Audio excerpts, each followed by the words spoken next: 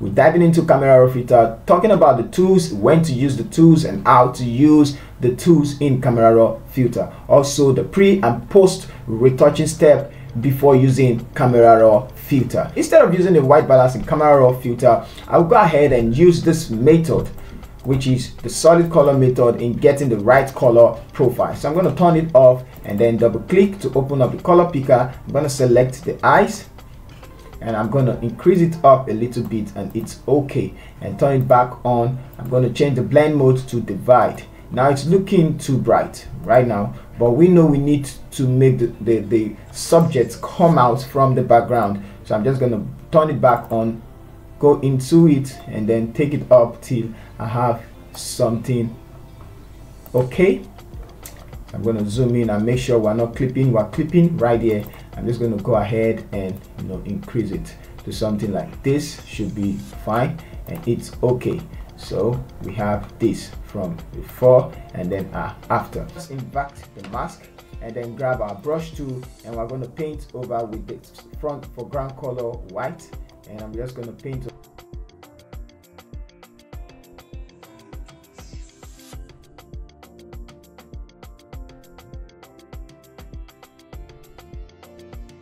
Alright, so now we're done, and you can see the before and then the after. It's just to make the subject come out more from the background. Create a stand visible layer, Ctrl Shift Alternate E, because we need a stand visible layer for us to use the Camera Raw Filter. So go to Filter and then go to Camera Raw Filter.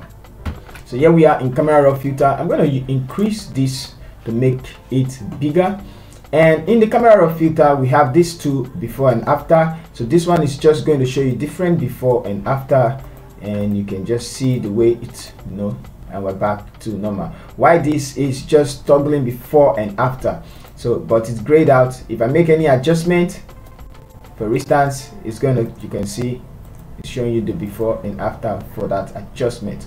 Okay, so I'm just going to reset that, and then we have 9 tab in the Camera Raw Filter: the basic, curve, details, color mixer, the color grading, optics, geometry, effects, and calibration. So sometimes you won't use the optics and geometry and effects. Sometimes I do use it when I do face photography or headshot portrait, and I do use that too, unlike the rest. Okay, so but for this one I'm going to start with the basic tab, and under the basic tab, all these adjustments are found in the normal adjustments inside Photoshop, just that some are not there. Example like the white, the highlight, and also the clarity and the texture, and the rest, they are not found inside. So but that's why Camera Raw Filter have an advantage. Okay, so let's go ahead. Let's start with the exposure. Is the image less exposed or overexposed? For me, I feel it's not overexposed, it's okay, but let's try and get the right color balance, which is white balance. Okay, just pick anywhere that's white, select the sampler tool.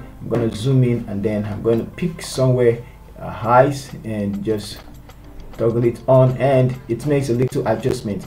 But what is the white balance? The white balance under the temperature shows you what time you took the shot, either morning or afternoon. So if you want it to look like the afternoon, you take it towards the right. If you want it to look like morning, you take it towards the yellow. So if I take it towards the yellow, it looks like the afternoon. If I take it towards the left, it looks like the morning. Why? The tint is just adding some tint to the image. So I'm just gonna use this slider and get the right color. So just put the right hue, just a little bit, +7, and I love this a lot. Now for the tint, it's also like a color grade. I don't use that much. Okay, so I'm going to use the highlights and the blacks and the exposure, but before that you need to set the whites of the image and the blacks of the image before using the highlights and shadows. Okay, so where you can adjust the white, the highlight is what you need to use. Once you know that where the blacks can adjust, the shadows is what you need to use. So it's more like, where the restriction of the white, where the white is restricted, the highlight takes over. Where the blacks is restricted, the shadows takes over. So now let's create a depth of field with the white and the black. So I'm going to increase the overall white on the image, just a little bit. Now you need to take notes, you need to make little adjustments. I'm gonna take the blacks as well up, and let's just leave it at 13. I'm also going to take this I should leave at, let's leave it at 12. I'm going to take this backwards just a bit and take this backwards as well. So one thing, you can use this shadow clipping and check where it's clipping, so you know that you lost the details, the image. So no matter how you increase the blacks, that place is going to be lost. Okay, and also this, no matter how you increase, it's also going to be lost. And you can actually adjust that by bringing the highlights down, and you know it's gone. Okay, so for also this one, you can increase that by bringing the blacks up, but no matter how you increase, like I said, it's still going to be there. And I don't want to mess up the image, I just want to edit a little bit, so just leave it like 17, and let's turn it off and let's see what we have. Okay, unlike before. So I'm gonna bring it down and then just see what we are losing. Okay, so that's looking good. I'm gonna bring up the overall white again. So just don't clip the image, we need details on the face. I'm gonna bring this up, let's see the shadows, then bring it up, take it down. Okay, so this look okay. Now one thing I want to point out is the DAs. The DAs removes A's, and you won't notice this, but there's a black DAs on this one. Okay, and also sometimes you get the white DAs. White DAs looks, you know, this is a black DAs, white, this is a white DAs. So you can adjust the DAs. Now sometimes I use this before going into the highlight and the shadow, so but it just creates a sense of, you know, a depth, or you can see what it does to the image. So if I take it forward, it just creates this one. So I'm going to leave it like this, or you probably can take it back, but it's just, you know, too bright. Let's compare it to the last part of the image before and then the after. Okay, so it's killing the one we created before. So we have before and then the after. Okay, so now I'm going to leave it like this. Let's zoom in and make sure we are getting what we want.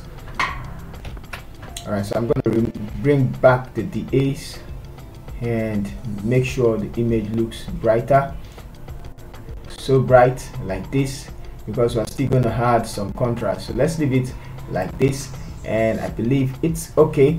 And you can add some clarity, put some textures and clarity are just sharpness.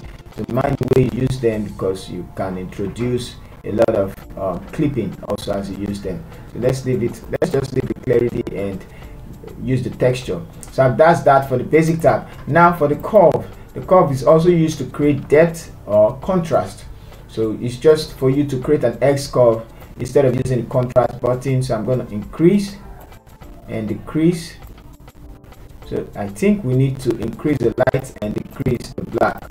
So let's take the lights up and decrease the highlight, and then go ahead, same with the blacks, bring it up and decrease the shadows, or you do the opposite of it and you get this. Okay, so -5, like I said, just little adjustment should be fine. So let's do it quickly, before and then the after. So it just creates a depth. Now details, let me turn this off.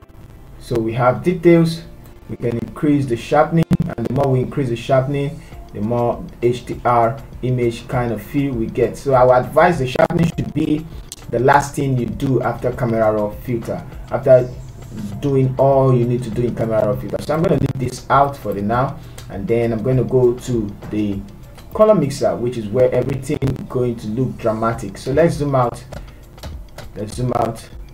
and now we have, yeah, the color mixer. So the color mixer have 3.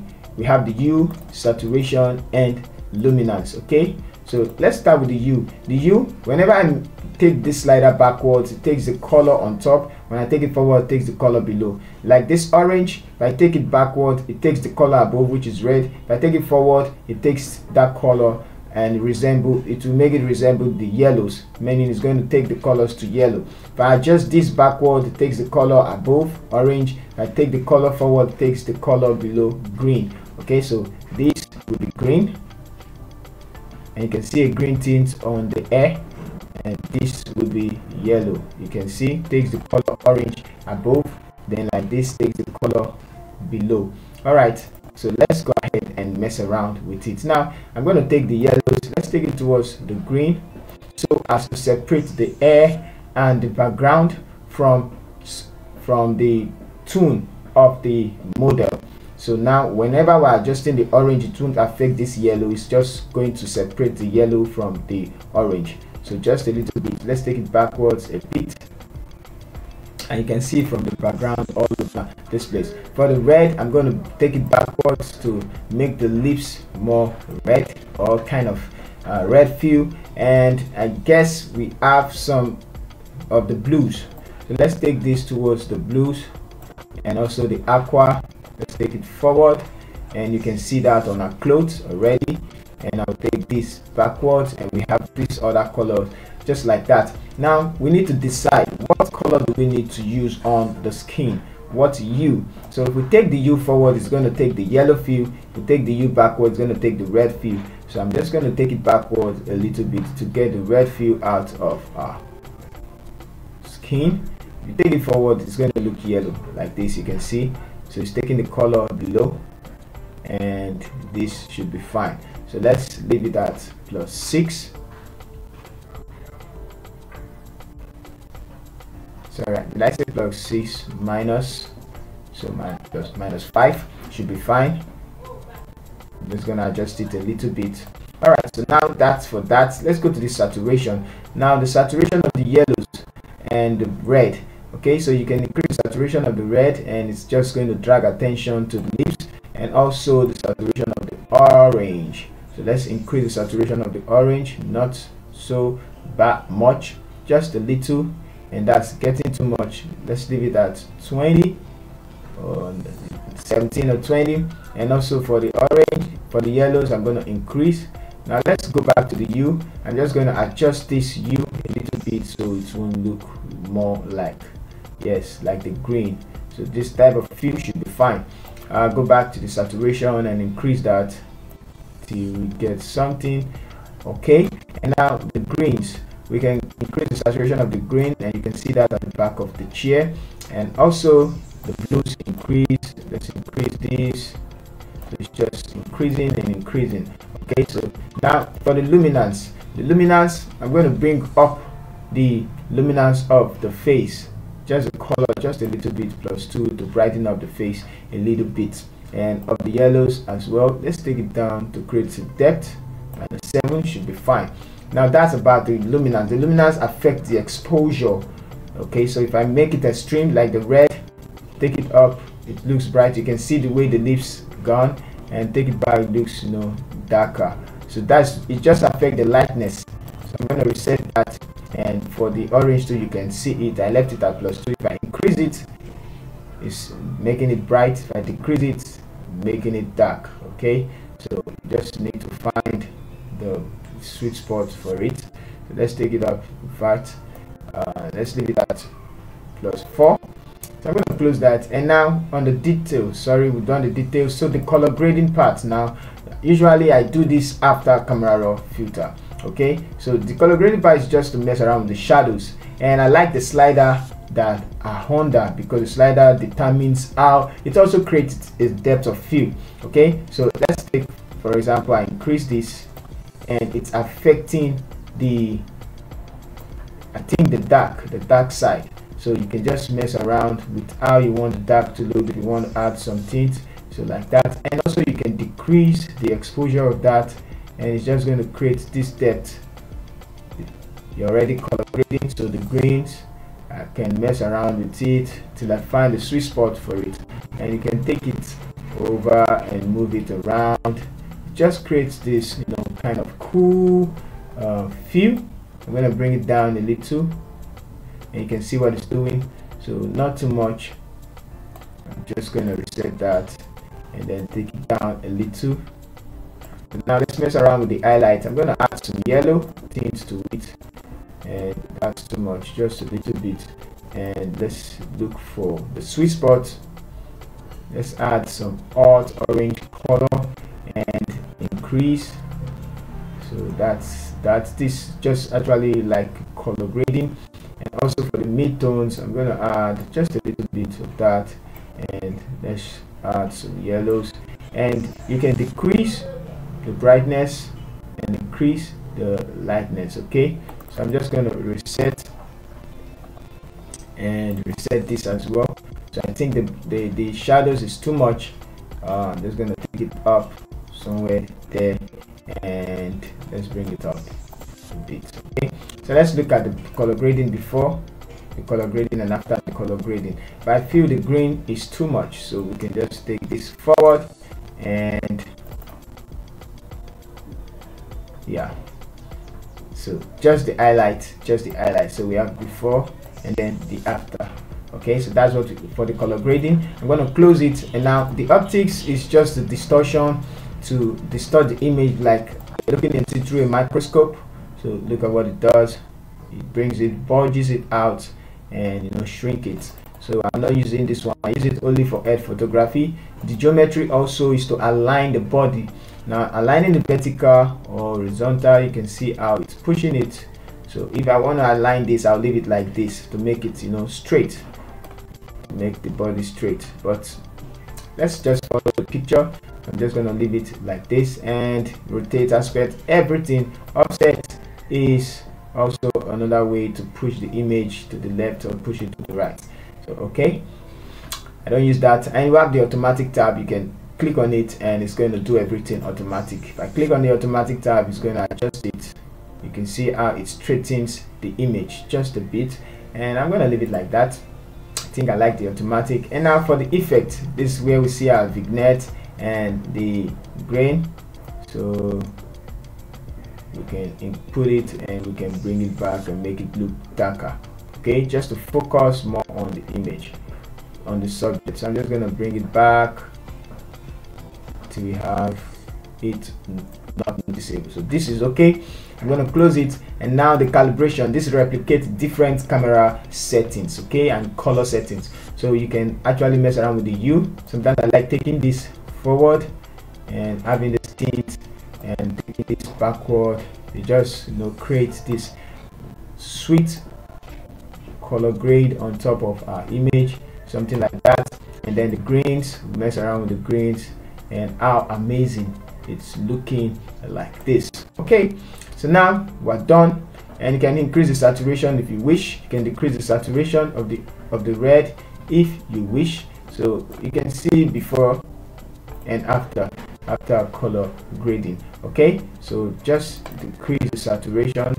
Let's make it 0, and we're going to leave it like this, and we can click OK to see our final image. So here we are with our image, and we have our before and then our after.